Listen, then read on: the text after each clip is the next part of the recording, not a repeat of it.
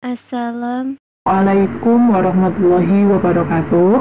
Masih berjumpa lagi di channel aku, Hallo Official. Sebelumnya jangan lupa untuk subscribe, like, and comment sebagai bukti tanda support dari kalian, guys.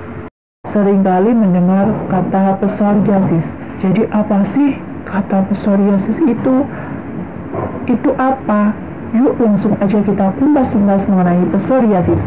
Jadi, psoriasis adalah penyakit kulit kronis yang tidak dapat disembuhkan, yang dimana kondisi sel-sel kulit menumpuk dan menghasilkan banyak besisik yang gatal dan kering. Psoriasis diduga sebagai musuh sistem kekebalan tubuh. Pemicunya antara lain stres dan pilek. Lebih dari 125 juta orang di dunia terpengaruh, hingga 3% dari populasi dunia hidup dengan psoriasis, dan lebih dari 1/3 pasien psoriasis memiliki derajat sedang dan berat.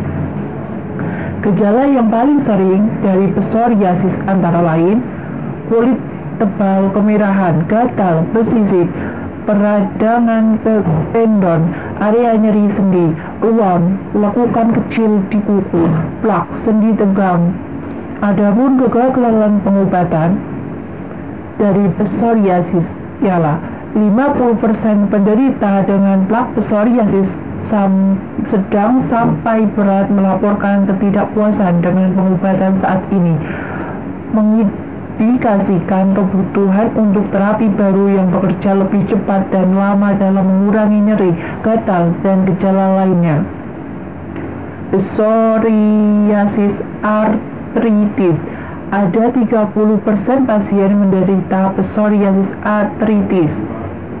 Adapun penyakit penyertaan dari psoriasis adalah depresi, diabetes, psoriasis artritis, dan penyakit jantung.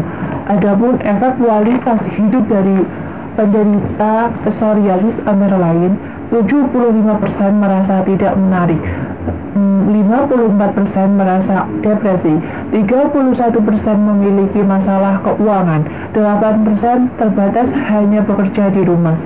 Efek psoriasis pada kualitas hidup pasien serupa dengan penyakit seperti kanker atau lymphoma, serangan jantung, artritis, diabetes tipe 2, dan depresi. Sejumlah studi internasional juga menunjukkan bahwa penderita dengan tipe yang lebih berat secara signifikan menurunkan harapan hidup. Selain itu, psoriasis juga dapat disebut sebagai penyakit autoimun, yaitu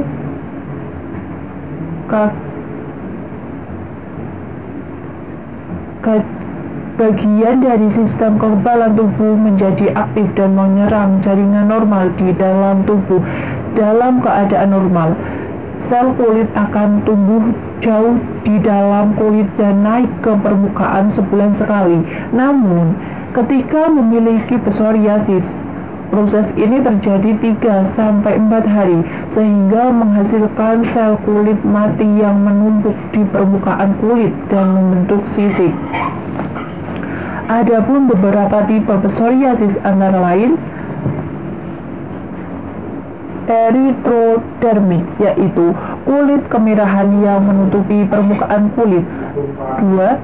Guttatae atau bintik-bintik kecil berwarna merah muda, merah yang muncul di kulit. Bentuk ini sering dikaitkan dengan infeksi radang dan terjadi terutama pada anak-anak. 3. Inversi, yaitu kemerahan dan iritasi kulit yang terjadi pada ketiak, selangkangan, dan di area sikut dan lutut. 4. Plak, yaitu kulit tebal dan merah ditutupi oleh sisik perak putih yang bersisik. Ini adalah jenis psoriasis yang paling umum di antara psoriasis lainnya. 5. Pustular, yaitu kulit melepuh dan berisi nanah kuning atau pustula, dikelilingi oleh kulit yang merah dan iritasi. Jangan lupa untuk nonton video lainnya dari Hallo Official. See you in video berikutnya. Wassalamualaikum warahmatullahi wabarakatuh.